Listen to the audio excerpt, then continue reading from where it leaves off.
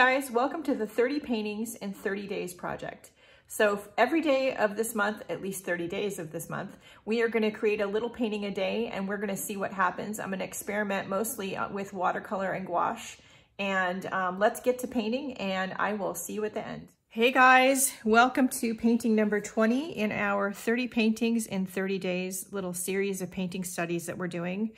I wasn't going to do another sky inspired painting, however, then I came across these pictures I took, which I don't think in real life they were as lavender as they printed on my mini printer, but when they did print this way, instead of reprinting them, I was very intrigued by the sort of dusky lavender color of these photos. And I am intrigued by the idea of creating sort of fluffy cotton candy-y lavender colored clouds. Is that a thing? Candy-y? Anyway, that's what we're gonna do today. So we have our inspiration book falling over in the corner. There we go. And we're gonna work right here. I need to clean off my palette because it's very blue and yellow. That won't work. We are going to have to mix a color because this little palette of watercolors I have out doesn't have the right sort of color of purple I want, but that's okay. So we are going to start with the color that's the closest, I think, to what I want is a Jane Davenport purple. It's called Mystic. So we're going to grab some of that.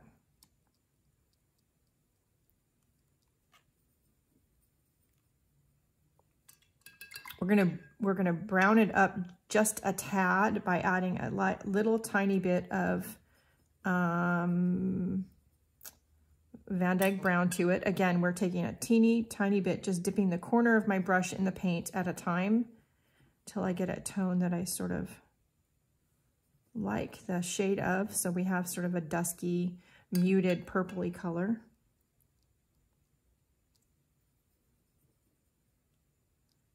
But now I need to make more of it because that was a good color, but there wasn't enough paint by any stretch for this. Okay.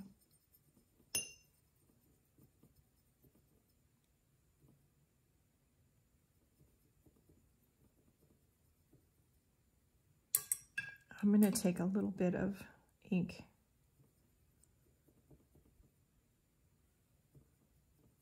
There, that's good. I like that. Okay. So we are going to start with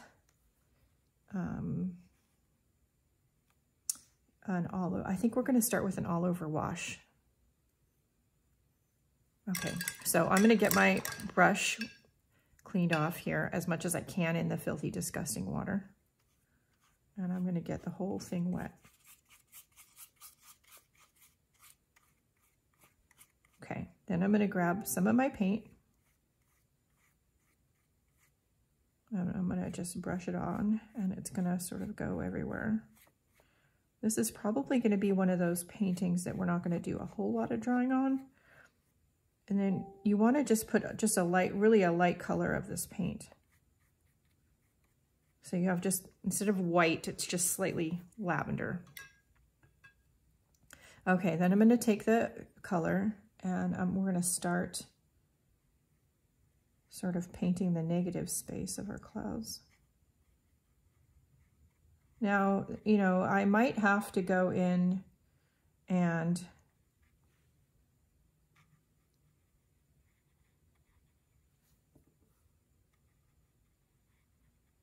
add some whiteout pen. That wouldn't surprise me.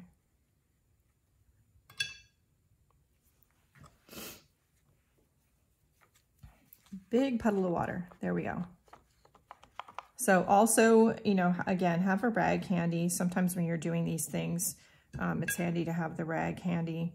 And also if you're, you know, sort of not used to doing these and you're not sure how you're going to like it, you don't want to commit a big piece of paper or a big canvas. Again, these little painting studies, they're great for this. I'm just roughly mapping out where I want my shapes to be.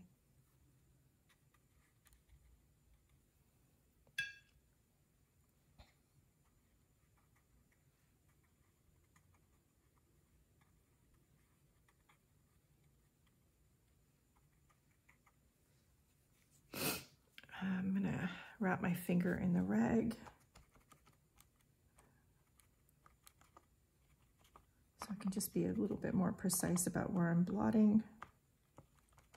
Okay, I'm gonna make a little darker shade of this color that we have, which means I'm gonna dry off the brush between grabbing different colors so that I don't add too much water. That was way too much brown. So let's grab some of that purple. That's better. And then a little bit of ink.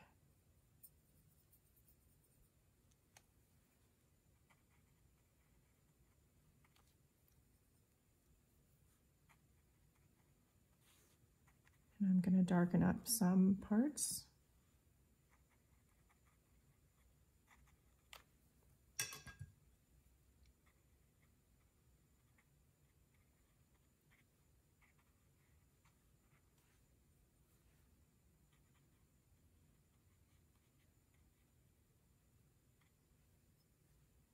I like where this is going.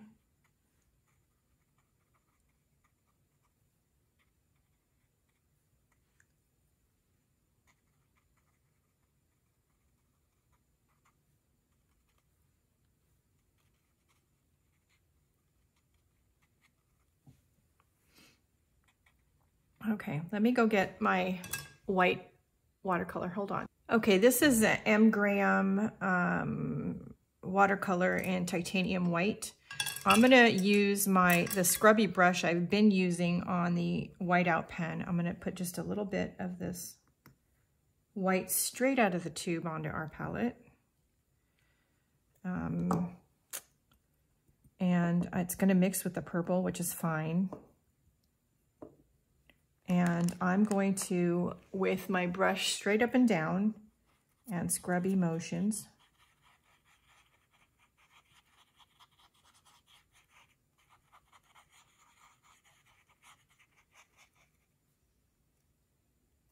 I'm going to use the white that's mixing with the purple, at least to start.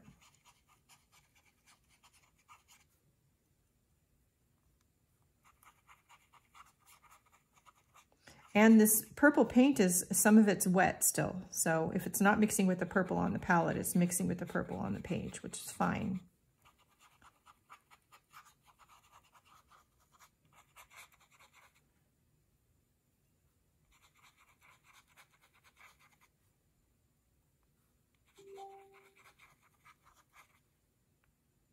Now I'm going to go in, I'm not going to clean my brush, I'm going to go straight into the white that's more white and add some of those bright spots. And you know, when you finish this would be great on an art journal page. When you finish this, people may not be able to immediately tell, you know, what is that? It's just an interesting, fun background. It's inspired by those purple clouds that we saw in those photos, but I mean, it's just an interesting background. But that's what these studies are about, experimenting and playing, sometimes with just one color, and it's about the movement of the paint, and it's about blending it and seeing what kind of marks you can get, and other times it's about working on a composition and color combination. So it just really depends.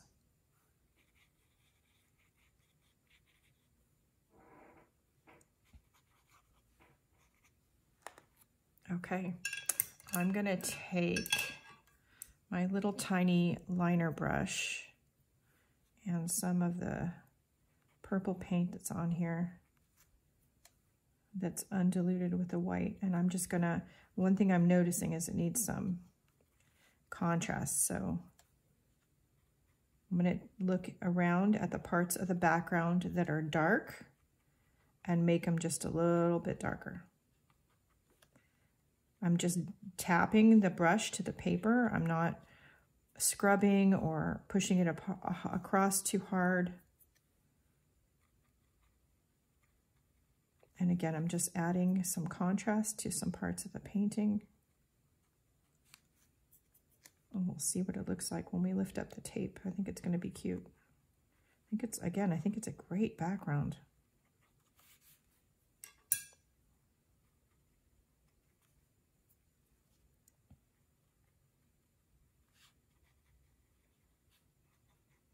And sometimes these little paintings for me, as you've seen, they're just about playing, you know, with a particular color, maybe something I wouldn't normally think of, but, you know, I was inspired by that photo that I took to try, like this one. That's cute. All right, let's give that a dry. I got so excited I started to take the tape off before turning the camera back on. So anyway, here we go. Let's take the tape off. This is really cute. I like this one.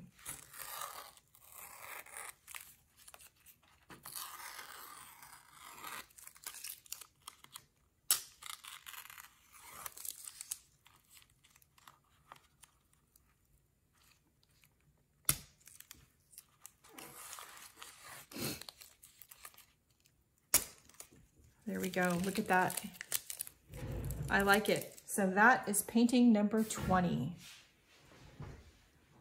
Have you been able to keep up? Are you doing any paintings or drawings in this 30 days? And if you are, please do share. Leave something over in one of the Facebook groups. Leave any questions, comments, or concerns down below, and I will see you with the next one. The speed through version, sorry. If you'd like to support the free content here on Facebook or in the here on Facebook, holy cow. If you'd like to support the free content here on YouTube or over in the Facebook art groups, I certainly would appreciate that. You can, of course, join Patreon. We do have YouTube membership here for a small fee. And also I have an Etsy shop, and I have PayPal tip jar and all that stuff. So check out the video description. Relevant links will also be down there. And yeah, don't forget the most important things. Stay healthy, stay safe, stay creative, and go out and do something nice for yourself because you deserve it. Do share your work with me. I would love to see what you're doing. That's it for now. See you later. Bye, guys.